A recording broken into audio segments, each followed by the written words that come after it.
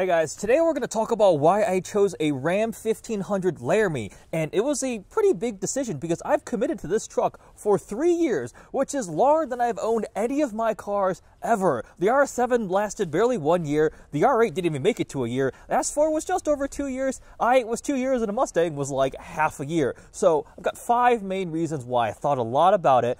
For my first time ever owning a truck, I chose the Ram 1500 Laramie. We'll go through my 5 main reasons for choosing a Ram 1500 and also show you some of the highlights and my favorite features of this truck. So the first main reason, the biggest reason, is space and practicality, and they tie together. Space is in terms of cargo space, passenger space. And the reason why cargo space is important is I film YouTube videos. You know that because you're watching this video right now. And the RS7 was great. It was very, very practical, a big hatchback. But honestly, when I had Colin with me when we were out filming and we had all our Pelican cases, all our tripods, all the camera stuff, the R7 was actually kind of full. Like, we were putting stuff onto the seats and the front seats and the footwells. This truck no longer has an issue, and I'll show you guys right now. So obviously, I have the crew cab, so the full-size cabin, and in the back right now, I just have a lot of my camera gear. There's still some inside, but a backpack, there's batteries, some audio stuff in here, and these cases. There's some water bottles and a little cooler bag. That is some microphones, an audio recorder. I've got tripod and slider stuff in bags here on the back seat. And then if we run around to the other side, I'll get to the bed in a second, I've got more stuff. This is the main Pelican case filled with GoPros, cameras, memory cards, lenses, so that sits right in there. You can see I've got this giant, robust triple suction mount that I was just testing out some stuff for.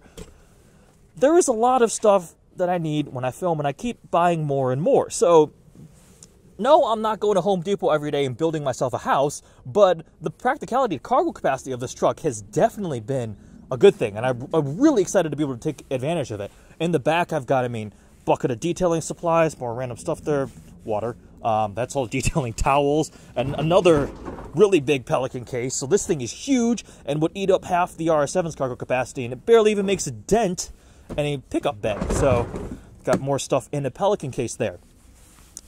Additionally, the space aspect, I'm a taller guy, I'm 6'3". In the truck of this size, I feel very comfortable. Hop in, I've got tons of headroom, legroom. I can put there's cup holders everywhere, so I've got water bottles there. If you've got storage for my phone here, there's a wireless charging pad for the iPhone.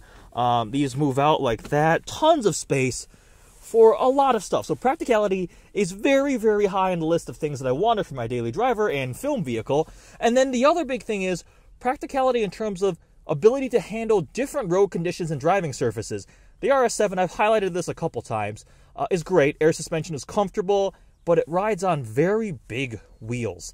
21 inch is the upgraded type that I had on my car. You can go down to 20s and those will clear the brakes. So I downsized, but even then, your tires don't have much sidewall. My truck is running 22s, and I have way more sidewall. So it'll handle potholes, crappy roads, cracks in the road, whatever you throw at it, without much of an issue. And then in addition, I added the wheel and tire package onto this thing. So if I do happen to damage a tire or a wheel or something and happens, it is covered by that package through Mopar. So that's something pretty big. I had 4 sets of tires for the RS7 and 2 sets of wheels. It's a lot of money you put into the things that make your car roll. So that's another thing that this truck has as an advantage, and it mattered to me, and that's why I chose this thing. Number 2 is the air suspension. This truck has air suspension. Adjustable height. Let me get in the truck real quick. I'll show you guys. You can pick between all the settings with this one right here, this little toggle. You can see it lights up there. We're currently in just regular aerodynamic mode, I think. I can drop it all the way down. Whoop, the doors are open, so it won't do it. It will not change heights with that. But I can drop it all the way down or raise it all the way up, which is definitely great. So air suspension, adjustable height, but also it rides pretty nice. It's cushy, it's comfortable, and for filming, I am really, really hoping that I can take advantage of that and get nice, smooth rollers. So I was just testing out some stuff today by putting a gimbal on the side of the truck. It worked okay-ish. I'm still testing, trial and error, trying to figure out the best way to do it. But I firmly think that I will be able to turn this into something that will film really nice, smooth rolling shots for YouTube, get nice cinematic B-roll. So that's something I wanted. From a comfort standpoint, air suspension is excellent. Look at all the luxury cars. You get air suspension in them because it is more comfortable. Yeah, body roll is a thing, but I don't really care. It's a truck. It's like 6,000-pound truck. I don't care about body roll. The next question that a lot of people asked me was like, why did you choose a Ram? Why didn't you get a Raptor? Raptor was the most frequently brought up one because it is probably one of the most popular and badass trucks to the kind of general public, especially as an enthusiast. I thought about it. I really did consider it. A couple friends of mine own Raptors. I've driven them extensively. Back when I used to work at Ford Performance, I spent a couple days doing tests on Raptors, and they're great. They're huge. They are very capable. But to be 100% honest, even though I do say that our roads approximate the surface of the moon, I don't have a desert around here to go use a Baja truck. And it's not quite as comfortable as something as a Ram. And I decided that I didn't need the total over-the-top performance and off-road ability of the Raptor that I wasn't going to fully exploit all the time. I'd rather go for the luxurious, tech-filled, nicer interior, on-road oriented truck that the Ram 1500 Laramie presents. Now, compared to the Silverado, the Tundra, the regular F-150, the Nissan Titan, any of them, the Ram destroys every single one of their trim levels in terms of luxury and tech. It wins hands down. Across, everybody who's driven them can agree with that. The material finish on the inside, the giant Uconnect touchscreen of the very crisp infotainment system, the cameras, the sound system, they upgraded Harman Kardon in this car, in this truck. It's just so nice. It's a luxury car experience in a pickup truck, and I enjoy that. I value good interior materials. I enjoy being in a nice interior when I'm driving. It's comfortable. The seats are comfortable. The trimmings are nice. It has all the tech and luxury toys you'll want. Heated and cooled seats, heated steering wheel. That made the Ram a clear front runner to me, and I just felt it was a better fit than the other trucks out there. Did I think about some SUVs? Absolutely. Grand Cherokees are very nice. I mean, not a track hawk because that's a little too expensive for what I was looking for, and I'll explain a little bit more of that in a second. But maybe a Grand Cherokee SRT, Ford Explorer, that type of thing. I thought about it, but I figured I'd try the utility of a truck, the full-out over-the-topness of the fact that, I mean, it's a pickup truck. Now I can be fully American. I was born in America, and I grew up in Michigan, so a lot of people had trucks. But this is my first time owning a pickup truck. My friends are joking that I'll be all redneck now, so we'll see. Oh yeah, the other thing that we have to fully disclose, and a big reason why I chose the Ram, is I got a really, really good deal on this. Sticker price for this was almost $70,000, like 68 something or something. I put like 20 grand in options on this truck because I just went, I want to check all these boxes.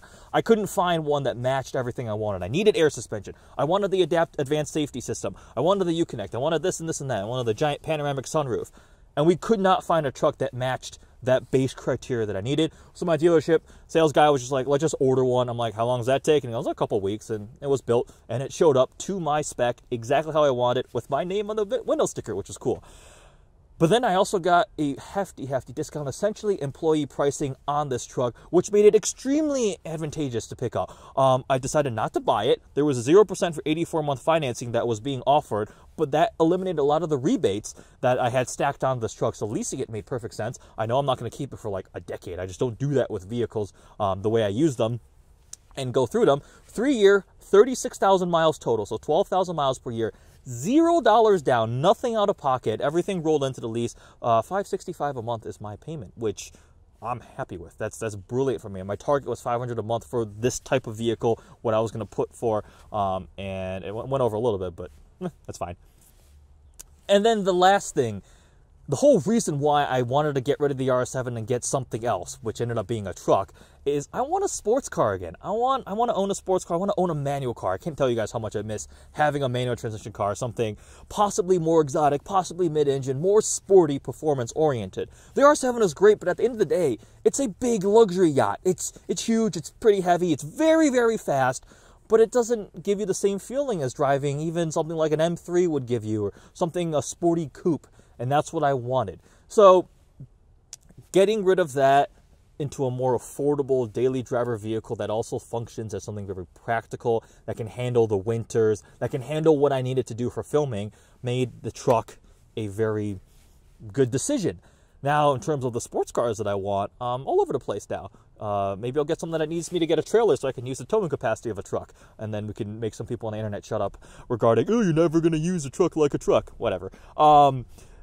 Manual. I might get something more exotic. which would require me to free up some money. So maybe like a manual R8 again, or I could get something cheaper. I looked at Shelby GT350s. I looked at M3s, E92 M3s, that naturally aspirated V8. Looked at manual B8.5 S4s. I've thought about AMG GTS. I've thought about more exotic. Do I want a McLaren? Do I want a newer R8? Do I want a Ferrari? I don't know. I'm kind of in the air, but getting something that just frees up my ability to have these options presented to me. I could do a build. I could do some other creative things with it. But there are very, very few downsides to having a truck. One is the size, because parking spaces are really tiny. I don't know why parking spaces seem so small all of a sudden. This thing is much longer. This is not even like a full-size one. I'll have a bigger truck soon that I am spending a week with. It'll be a 2500 HD Silverado, so we'll see how that is. But the other thing, fuel economy. But fuel economy, I saw somebody comments like, oh, it's not more practical because you spend more on fuel. I have a 33-gallon fuel tank on this thing. Luckily, gas is cheap right now, so 33 gallons is not the end of the world to fill up. But I can run this on regular 87 octane. I don't need to put premium 93 in this Ram, which means that is a significant savings at the pump, whereas the RS7 got maybe 2 or 3 mpg better on average. This thing will probably average 15. RS7 is averaging 18, but the cost of premium was a little bit more. So in that case, net, it's not a huge deal. I'm pretty happy with it. So with that, let's show you guys some of the other details of the truck. I completely forgot to do the more in-depth walk around. This is the Tri-Coat Pearl, which in the setting sun, the paint, I washed it today. Oh, washing this truck took so long. It has like twice the surface area of the RS7, so I was scrubbing away for quite a while. But the Tri-Coat Pearl looks really nice. It's upgraded paint, not just the regular base white. Has some flake in it. Let's see if we can show you on camera real quick. I think this paint looks really good. And then I got the night edition. So blacked out 22-inch wheels, the black side steps. That was an option to power running boards. We've got the blacked out badges there too. The blacked out front grille. Same thing on the hood. These are not functional, but they are black. Same thing with this. I think they call it like the sport hood or something. Hemi 5.7 liter engine, but the night edition brings everything blacked out on the Tri-Coat Pearl paint, which looks really good. Other important things that I really like that I option in: power running boards. I think they're pretty cool. Makes it easy to get in, especially if you have shorter friends. The capacity here, we've got USB regular, USB-C, aux, wireless charging for my iPhone, another phone port here that I just plug my Android into. The giant touchscreen, which you can see a couple of fingerprints on it right now, but I can split screen it. Actually, let me just go show you guys. I'll turn it on. Space in the back is massively practical. There's a bunch of stuff on the seats right now, but these will rotate up with more storage below, like down there. Nice flat load floor. You can put a lot of stuff in there. I mean, it's got more power ports and heated seats in the back. Have the folding tonneau cover, so this will fold out and it clips in if I need to get underneath there, but it'll keep the bed clean and kind of locked away. Got the bed utility package, so the step here helps me get in. It's a bit better. Liner in here. I've got some lights and the rails. I can tie stuff down. So another idea I possibly have is putting some sort of tripod or a slider type of thing in the back that holds a camera, a DSLR, with the bed open, and have it like attached with some sort of structure or bungee cords or straps to these side mounts, and use that for rolling shots. So imagine we're in the car behind it, we're following the truck behind there, getting the cool cinematic shots. A lot of ideas are rolling around in my head on how to do this. And see, we could split screen, and I have a CarPlay on the top running Spotify, and then I have my climate control on the bottom. I can select what I want down here. Let's just say I want, why would I want 2 media cards? No. Yes, Sirius and Spotify at the same time. I can have navigation running, all sort of stuff there. The main media screen, surround cameras. It's pretty awesome. It's a truck. It's extremely practical. It has all the utility. It has all the luxury and tech features that I actually want. I've really enjoyed driving it. On the freeway, I mean, it cruises along fine, drinking gas like crazy. Other than that, really excited to see what this allows me to do in terms of YouTube videos. Now you guys know kind of the top 5 reasons why I chose it. Comment below, discuss. I'd be happy to answer more questions why I ended up going with this. And then it'll also allow me to get something else, which I promise you guys, I am promising right now on video for YouTube on the internet, which obviously is a binding agreement, that I am going to get something cool, sporty. Whether it's more exotic, whether it's a variety of multiple vehicles, I don't know yet, but that is my goal, and I'm very, very excited for that. So, hope you guys enjoyed this walk around with my truck. I shot some nice cinematic exterior shots, did some B-roll testing for some rolling shots, and it did not go quite as I expected it, but I will face the challenge and find a new way to improve that even more. Make sure you guys like, comment, and subscribe. Leave a comment below what you think of the truck and what you think I should get next. Thanks for watching.